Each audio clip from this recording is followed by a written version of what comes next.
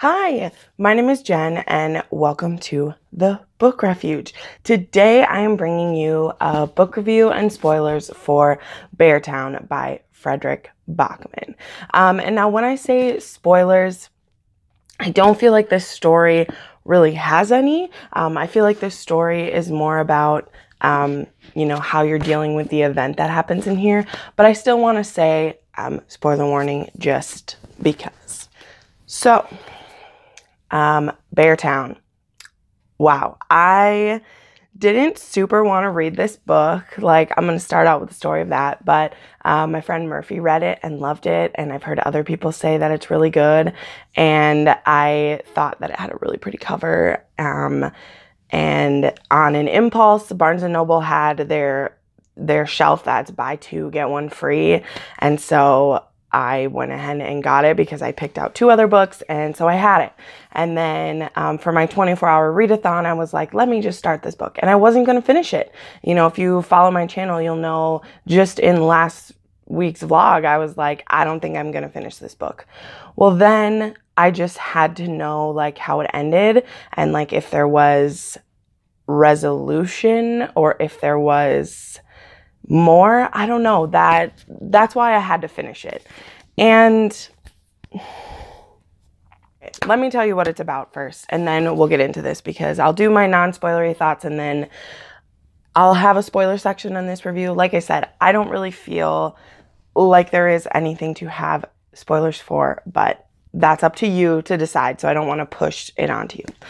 Beartown is about this little town in Sweden that is a hockey town, and the only thing they have going for them is their hockey teams. And right now their junior team, which is like older high schoolers, is poised to be like the best team in the area, and they're competing against this town of Head, which is spelled H-E-D,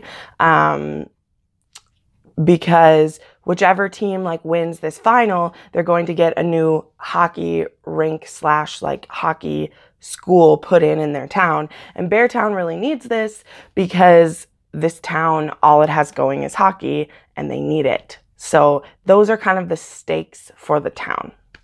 Then, in case you haven't heard any more about this book, the main premise of it is that a girl gets raped by one of the hockey stars on the junior team, and she makes the decision to tell what happened to her, and then it's the reaction that the town has to it.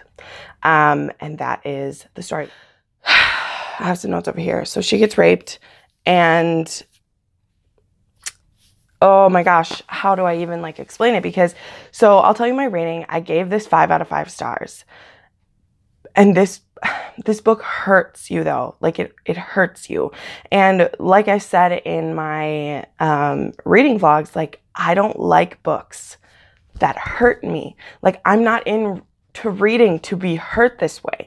You know, like, yeah, I've had love stories be bittersweet, or, oh, they didn't end up with the person I wanted them to end up with, or, oh, this person has tragedy in their life. But I knew going into Beartown that it was going to hurt me. And in those other books, being hurt is usually just like a casualty of what's going on. Well, this book is a premise about a girl who gets raped and no one believes her. That's going to hurt, okay? Like, that's what you're in for with this.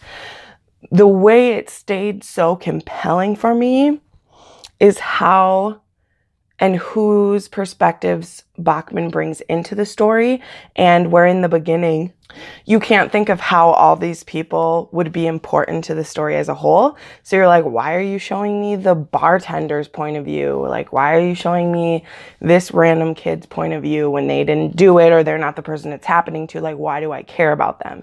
And for me, that's what made this so compelling, is all the people do matter to you, not just the girl that it happened to and not just the man who did it, but that everyone matters to you. And like, I equally cared for and hated this town at the same time. Like, I equally wanted them to be revived and I wanted them to fall into obscurity because of what happens. You know, like there's just this like warring thing, and that's how the main, well, there isn't like a main character. It's so weird because this is about the girl and like she's not the main character. Like the town is the main character.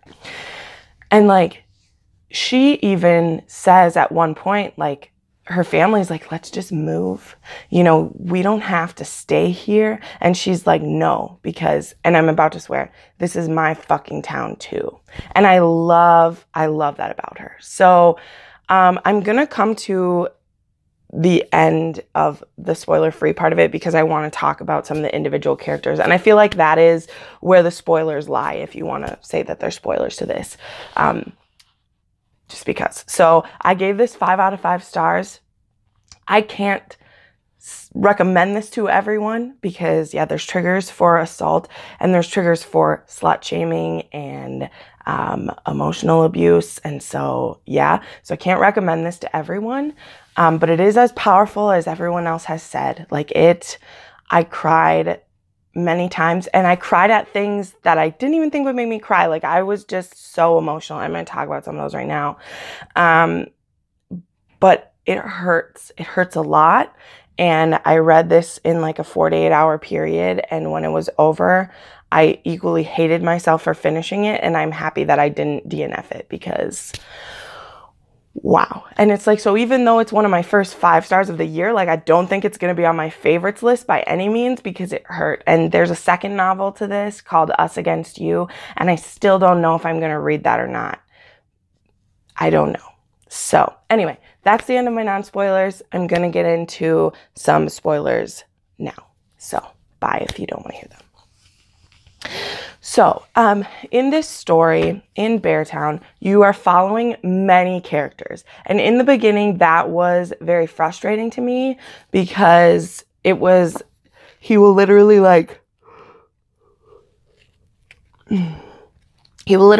on one page go to 4 different people's perspectives. Like, this is one person's, and then it changes, and then it changes again. And so it's very like jarring because you're introduced to like 15 people all at one time. And then you're like, what the crap? Like, how can I follow all these people? How do I care about all of them? And it's in the follow-up to the second biggest game of the year. So it's like the semifinals. And on the night of the semifinals is when the rape happens. And so then there's a week between the semifinals and the finals. And in that week is when the girl is deciding whether she's going to go to the police or not. And there's just no way quite to explain it how Maya, who's the girl this happens to, she's the daughter of one of the coaches. There's a lot of like hockey roles that I don't understand because there's the Beartown hockey rink and then there's like 4 different coaches for each level of age. And then there is like the site coordinator is what I call him. That's probably a horrible name, whatever. I'm not into hockey. Don't come at me. But she's the daughter of that site leader. And she, gets into a situation where I don't even want to say gets into a situation. She gets targeted by Kevin. Like, there's no other way to describe it. Like, she goes to this party, which all the parents know the kids are going to this party. They know there's going to be drinking, but the hockey team won, so anything goes when the hockey team wins. And Kevin has his eye on her. He gets her away from the group. He tries to do it the nice way, if you'd say, to see if she wants to have sex with him. And when she doesn't, he's like, you came here alone with me. You knew we were going to have sex. And so then it happens. And someone comes in and like interrupts him. And so Maya's able to leave, but the person who sees it, he's also drunk. So then, but he knows what he sees. And his name is Amat, and he is amazing. I love Amat. My heart. And Amat is new to the team. He is finally getting to be on the big boy squad. And so he is really quickly like told to be quiet and that we will do things for you if you keep this quiet kind of thing. And Maya, even getting home that day from this rape, she knows that she's screwed because she's like, this is a hockey town and Beartown isn't going to do anything. Like, she knows that because she's the daughter of the coordinator and she's like, they're not going to do anything for me, And oh my gosh, it hurts so bad because I feel like anyone reading this book, you're like, girl, go to the police right away. They will help you. You know it. But then you're like, but will they? You know? And you immediately are like, girl, I know this is bad, you know? And like her best friend, like I want to be like her best friend in the book. And her best friend is like, I will be with you. I'm your ride or die. I will do whatever you need. Do we need to go kill this guy? Do we need to go beat him up? What do we need to do? And I'm just wandering all over. But that it affected me so much that like this happened to Maya. And she immediately knows that they're not going to get what they want to get out of it. Ooh, it hurts. It hurts so much. And then, so the thing though that like really affected me, and I might cry here. I'm really sorry. Wow. This is why I didn't want to film a review for this, but you guys picked this one. Is the way her parents react. And her parents have like the cutest relationship. So her dad, who's the coordinator, and her mom is a lawyer at a nearby town. And she tells her parents what happened. And they are more broken than her. Like, really, they are. And they just can't believe this happened. They wish they had done more. And like Backman writes it so heartbreakingly, where he's an omnipresent like writer of this situation. And so he'll say like Maya stepped up and told her parents what happened, and their innocence was gone. Like, just that's how he writes it. And oh my gosh, it just hurts so bad because her dad looks at it as like, I helped raise these boys. Like, who they are is a reflection of who I was as a coach. You know, because he used to be a coach before he was a coordinator. He's like, who these men are, that's a reflection of our town and how much pressure we put on them and how much we let them get away with.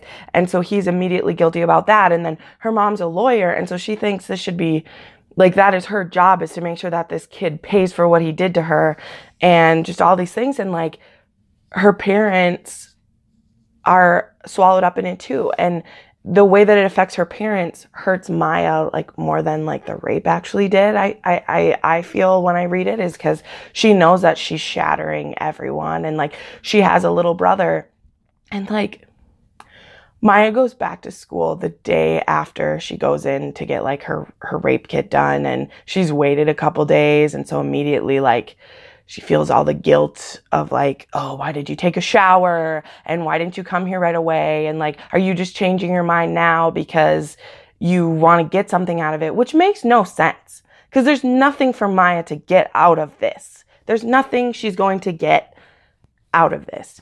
She is just trying to do the right thing because that's what her friend tells her. He's like, he's going to keep doing this to other people if you don't say something. And like, that's a guilt to put on you as well, because you shouldn't have to think about all these other women when it just happened to you, you know? But that guilt is put on her, like why she needs to come forward so that he doesn't do it to someone else. And like, just think about that. Like, how are you, you know, I'm sure in hindsight, you will care about other women that this may happen to by the same offender. But in the moment, you're just worrying about you. Like, why do you have to worry about all these potential victims in the future when you just want to be okay? And, oh, so that was really affecting. But anyway, so Maya goes back to school the next day, and her mom is like, you know, because she knows, like Maya knows. And she's like, Mom, I just have to go so that I can get it started. Like, she knows that she has to get the shit started so that it can end. And until she goes and lets everyone slut shame her, and people throw food at her and milk at her, and her little brother, who he's like, I think he's like 13 and she's 15 or 16. She tells him not to sit by her at school because she doesn't want him to be like tainted by what happened to her. I'm sorry. I'm going to cry about it.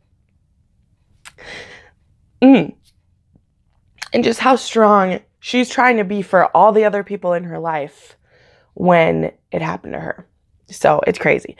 So then some of the other people that were important, I spent a long time talking about that, but I mean, Maya's the one that really gets to you. I mean, because you're like, how do you live through this?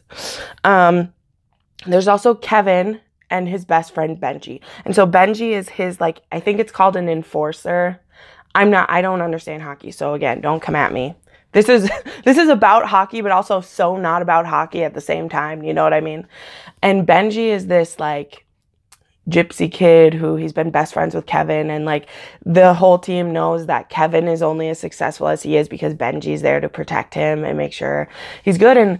And when Benji finds out what happens to Maya, he's done with Kevin instantly. And I love that because everyone expects him to like be on Kevin's back and just be like, oh, don't lie about Kevin. And so like Benji actually goes into the bathroom when he sees Maya crying, which is, you know, he knows he maybe shouldn't because it's going to scare her a little bit, but he like goes into the women's bathroom to just like be there for her, even though that's a weird situation to do. And she's like, I bet you just think I'm a bitch and a liar too. And she like runs out and she hears him say, you're wrong if you think I'm still friends with Kevin after what happened. And it's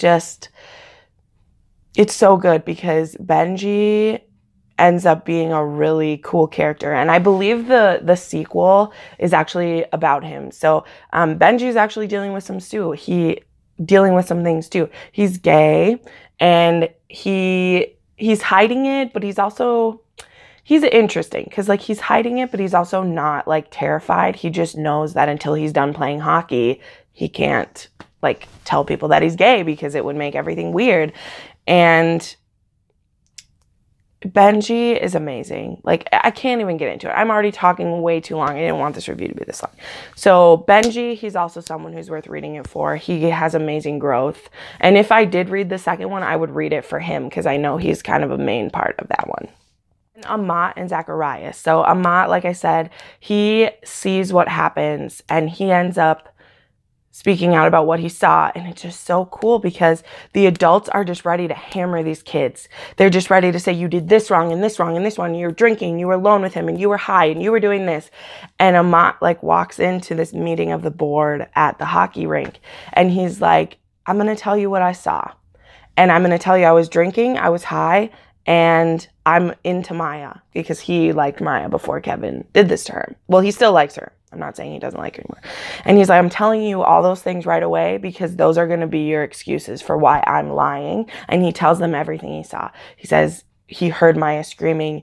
He saw her torn clothes. He saw Kevin pushing her up against a wall. And he tells everything he saw. And he's like, and if you think I'm making that up, then screw you guys. And he walks out of the room.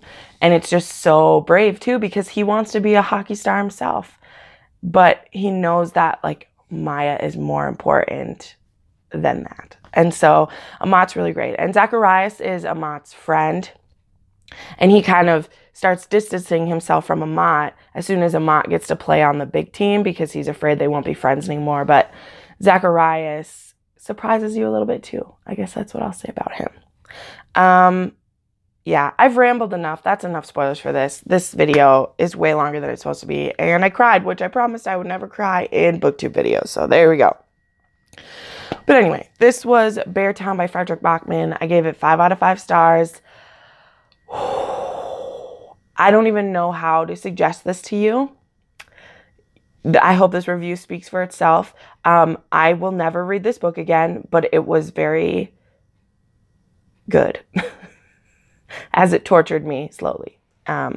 So yeah. Anyway, again, my name is Jen, and this has been the Book Refuge. I make new videos every Monday, Wednesday, and Friday, and you can watch some more right now. Bye.